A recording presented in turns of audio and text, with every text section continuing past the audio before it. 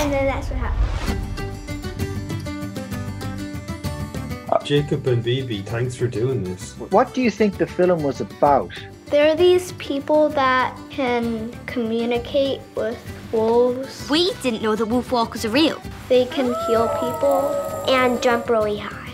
Would you recommend the film to your friends? Yes, it's really good. This is my #1 favorite movie. We watched it like 3 times. Oh, cool. 3 times? Good. Whoa. How many films do you think you've seen so far? 100. 100. Whoa. I'm not sure if Jacob actually watched 100 movies. I watch a lot of movies. You know what an Oscar is? An Oscar is an award for shows and movies. Would you give WolfWalkers an Oscar if you had one? I would give the Oscars the animation award. If you learned a lesson from that movie, what do you think it would be? Stay where you're told to stay. Stay inside.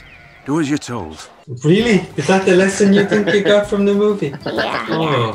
Oh dear. After watching the film, would you like to visit Ireland? After the pandemic. Yes, After of the course. pandemic. Yeah. Did you think there was a difference between the way that the town was drawn and the way the forest was drawn? I think the town was more straight and Yeah. the forest was more wavy. That's exactly it.